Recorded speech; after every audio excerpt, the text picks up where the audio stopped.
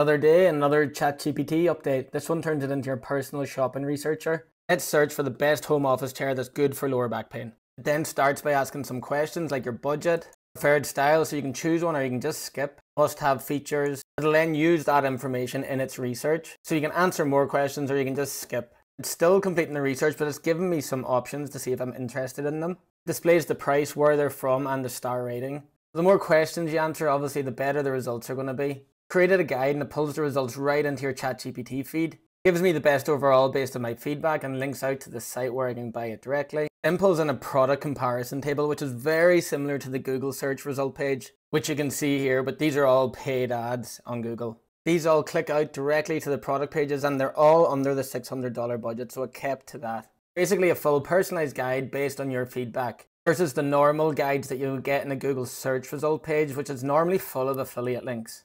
Honestly, this feels way better than just scrolling through Google listicles, which are normally full of affiliate links, meaning the brands have paid to be featured on those pages. In ChatGPT, you can give it your budget, the features you want, how you'll actually use it, and it's going to build out a personalized list for you.